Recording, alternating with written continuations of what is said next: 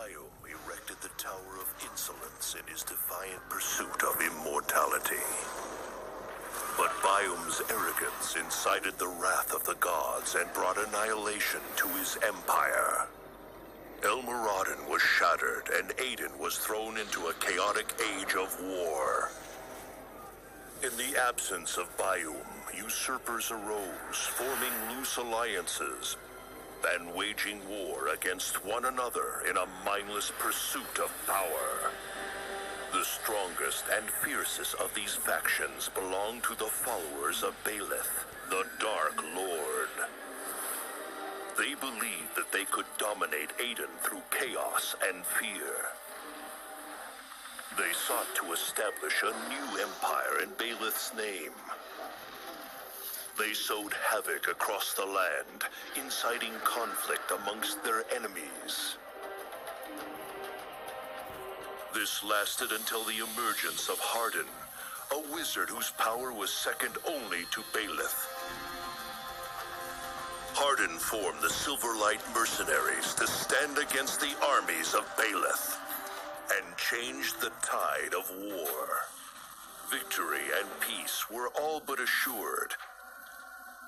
But Hardin was betrayed by his two closest advisors, who had been seduced by the dark magic of Baelith. Once more, Aiden fell into darkness.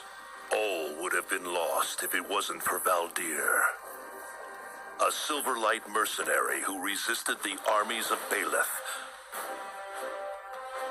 By uniting the armies of the various kingdoms of Aiden, Valdir commanded an army the size of which had never been seen before. Every soldier in its ranks was ready to lay down their life to finally end this dark age. This is the last stand against the darkness. Heroes will rise. The revolution has begun.